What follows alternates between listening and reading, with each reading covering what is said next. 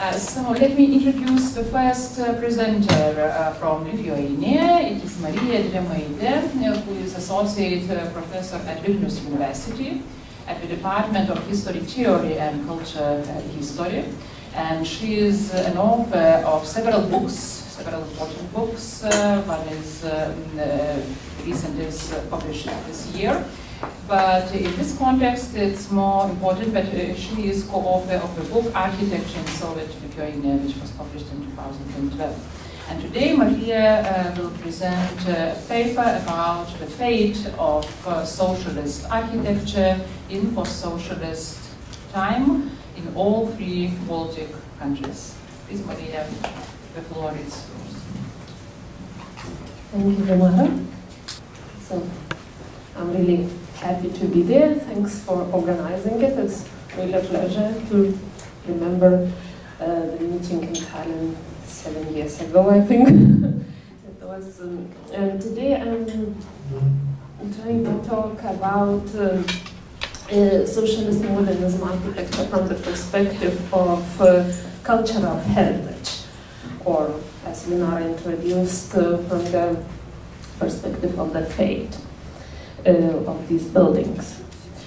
In 2016, UNESCO World Heritage Committee session inscribed the works of Le Corbusier on the World Heritage List.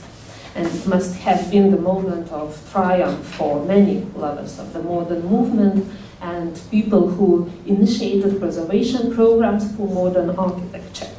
With key works of Mies, Gropius, and other masters on the World Heritage List, we can be sure that modern movement became established cultural heritage. And what about socialist modernism? It already had its momentum a few years ago with lectures, conferences, and exhibitions. And these events testify to the need to understand and consider socialist pasts not as a lost, which is better ignored, but rather as a distinctive phenomenon that is still affecting us, exploring which can, at least in part, explain our present. And then my colleagues ask why socialist modernism did not make it to the World Heritage List. We can speculate that maybe it's because the poor value of socialist modernism, or to put it in other words, because socialist modernists did not produce any world-class architecture icons, or maybe the reason is a less influential community which did not make enough effort to prepare to promote the outstanding nomination. As a good provocation, I would like to mention a book, Belayevo Forever, by Polish researcher Kuba Snopek, who tried to experiment to put a Moscow mass housing area Belayevo on the UNESCO World Heritage List and discussed the values of generic architecture.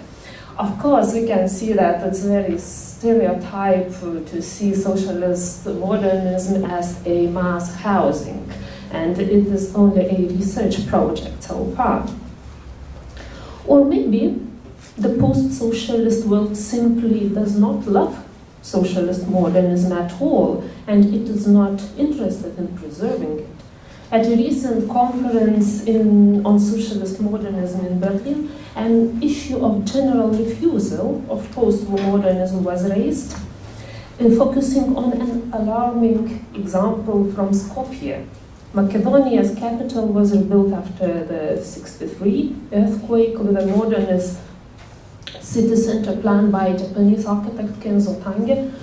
Now the hollow Doric columns and antiquization are transforming the city. Asked why, Prime Minister Nicola Gruevski told that national feelings were suppressed in Tito's Yugoslavia and there were no monuments or statues to express our nationhood. Doesn't it suggest a thought that socialist modernism is not worth preserving at all? It is quite paradoxical, but for the time being it was easier to find society's support for the preservation of buildings from the Stalinist period because of their elaborate neoclassical facades perceived as architectural beauty. So architectural historians really had to struggle explaining architectural values of the modernist glass boxes seen on every corner. However, after the Russian invasion in Ukraine 2 years ago, there began a second wave of revisionism when Soviet period monuments that remained after the first wave of removal in 1990s as rather neutral were questioned again. The real communist legacy that bothered the society was actually sculptural monuments that literally symbolized the Soviet. Some were even taken off last year in Vilnius as a well-known case of Green Bridge. Several years ago, people already thought that communism was a history, and when it showed that it wasn't, I think it was an act of panic. But what about the modernist buildings from socialist period that does not speak of communism so explicitly? Wherever I go, my fellow modernists are complaining that socialist modernism is left abandoned and not preserved in their countries. Is it also the case in the Baltic countries? Is it perceived as an ideological other? When I look around, I see that most of the functional buildings are renovated and used for the purposes that they were designed for: schools, shops, offices, hospitals, and even edifices built for communist regimes seem to be adaptable for the representational needs without moral problems. Ministries and parliaments operate there. In recent years, there have been significant public campaigns to save socialist-era buildings under threat.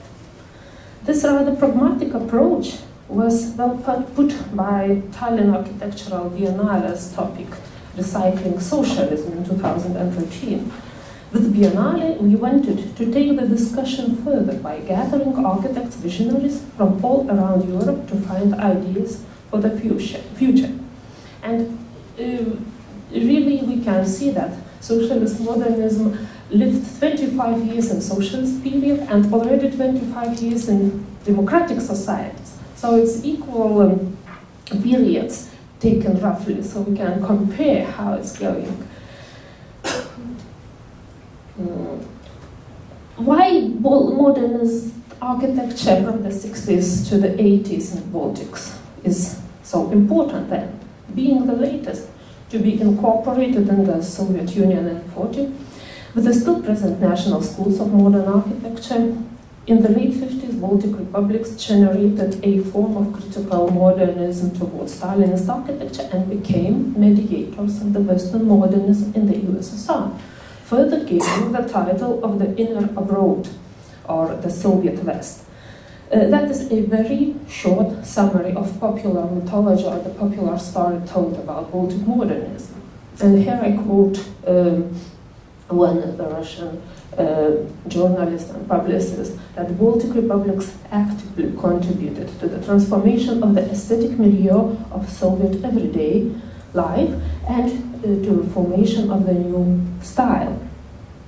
So we can see that for the generation of young Baltic architects born in the 30s, graduated in the 50s, this Khrushchevian thaw in 55 encouraged the process of cultural liberation that could be characterized by a clear emergence of national, Western-oriented and modernist aspects of culture. And here you can see the famous cover of the Architecture d'Aujourd'hui, the famous modern contemporary architecture magazine from the 69, which featured Soviet architecture, and Baltic modernism was also featured there. But this picture was taken from the personal archive of one famous Lithuanian modernist, Vytautas Čekanauskas, and you can see that three flags are crossed here. It's Latvia, Lithuania, and Estonia. It's his personal approach, and we can interpret it as we are not Sovietic, then, but who we are then and how Baltic states are positioned. Jordi Peteri, who edited a book imagining the West in Eastern Europe and Soviet Union, developed a concept of symbolic geographies that reveal how human agents, in particular historical and cultural contexts, define themselves by locating themselves in spatially as well as temporarily, drawing the boundaries of social spaces where they are within, and relating themselves and their spaces to others. What makes these socially and historically situated processes really important is their intimate relationship to the formation of identities and, indeed, to identity politics. And if we use this theory and interpret, we can trace that temporal geography or the modernism from the pre-war independent states as an important source of inspiration. And another spatial symbolical geography can be perceived as an interpretation of the Western modernism or the imagined West, first of all, as well when the possibility to visit capitalist countries, and especially Finland, made important influence.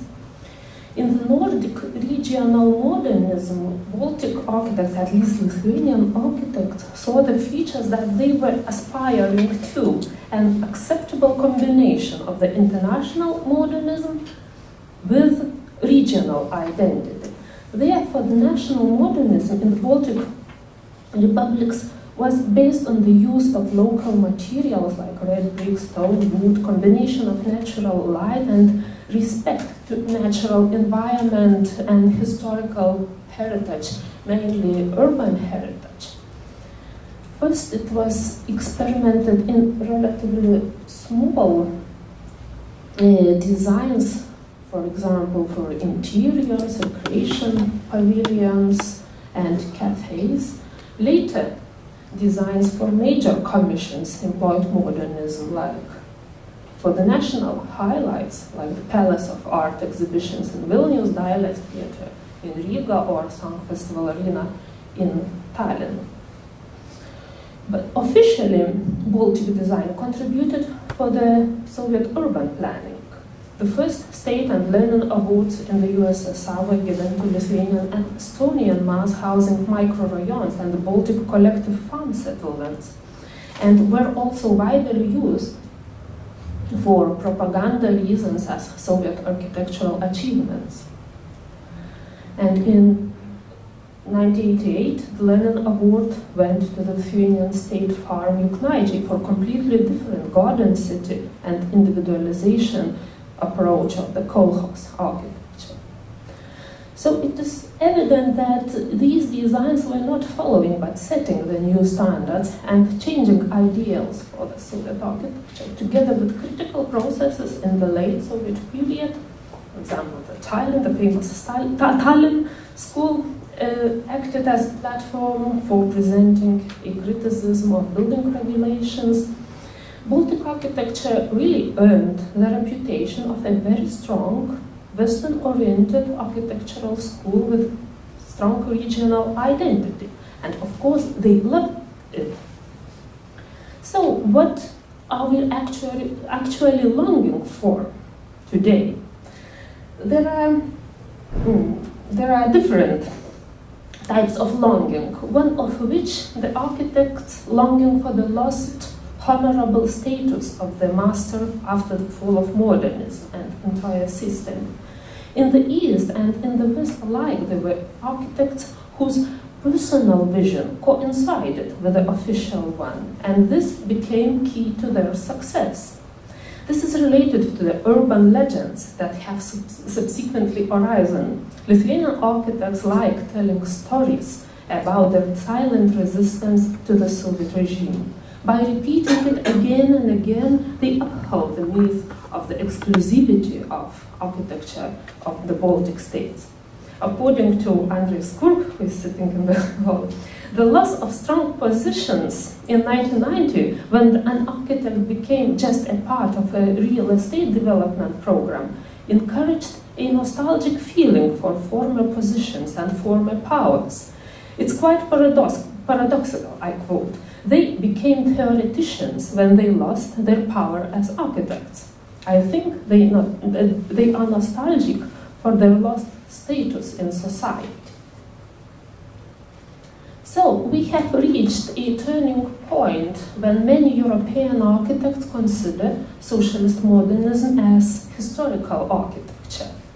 And it's no wonder that almost more than 20 pieces of socialist modernism are listed in Lithuania, and most of them were listed back in 1988 as the achievements of the socialist Lithuania, and it was initiated mostly by architects themselves. Most of them stood out the time challenge and now are on the renewed list after revision.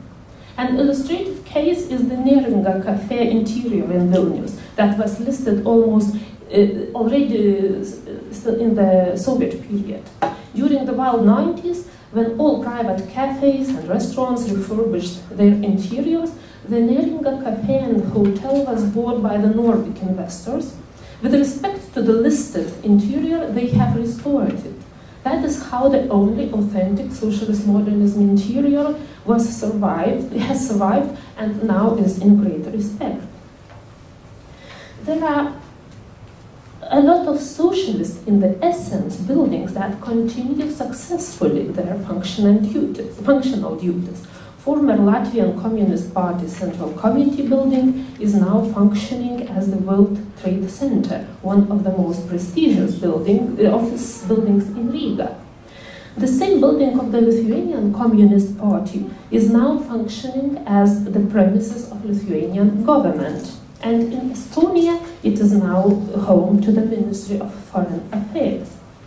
The same can be said about the houses of political education that were built as modern educational buildings containing large halls and number of classes. Former House of Political Education in Riga is now Riga Congress Center.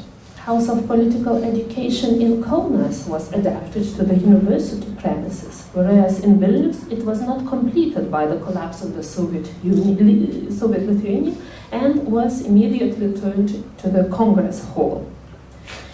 Famous cultural buildings like Dailės Theatre in Riga and Opera and Ballet Theatre in Vilnius continued to function after thorough renovations. Revolution Museum in Vilnius was successfully renovated and adapted to the new use as a national gallery.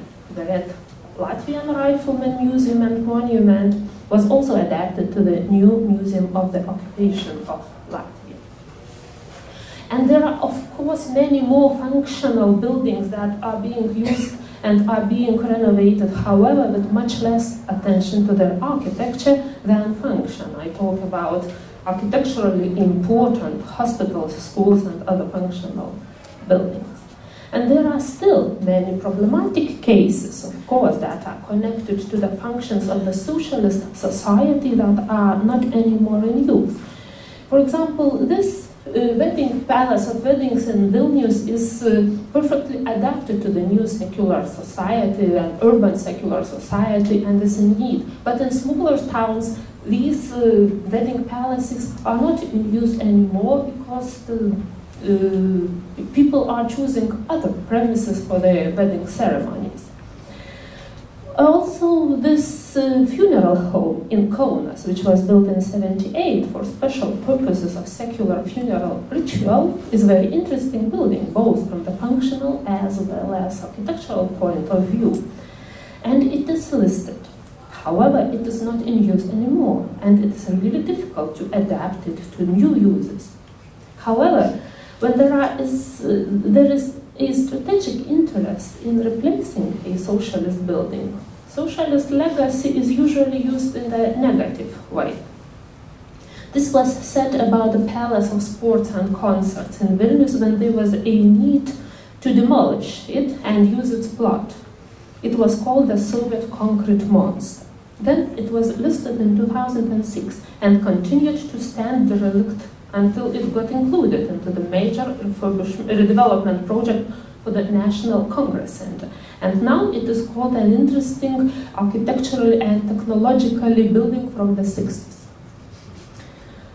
There are also many significant buildings that did not survive, like the beautiful restaurant Jūras Perle on the Latvian beach, and demolition of these buildings is not usually ideological, but rather economical, usually a new development project. However, demolition of the restaurant Banga on the Lithuanian beach in Palanga last year brings a rather alarming Skopje-like message, because you can see the new design which is proposed in the place of demolished building.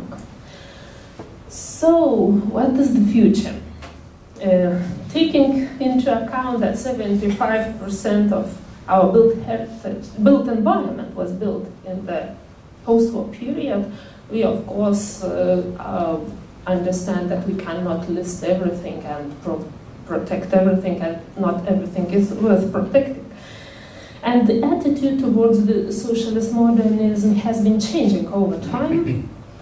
And the judging aspect has been gradually diminishing, backwardness in comparison to the West, or being in search for Western copies, which is very attractive, of course, but more contextual questions appear. What were the conditions of the time? Why were such commissions made? In the post-socialist world, an evaluation of architecture based on ideology is no longer relevant. Even more so, buildings of the socialist modernism are being devastated more often not because they are socialist, but because of their strategic locations in the city centers under the pressure of developers or any commercial interest. There is still a big issue with aesthetical acceptance of socialist modernism, which looks standard, industrial, grey and dull for many.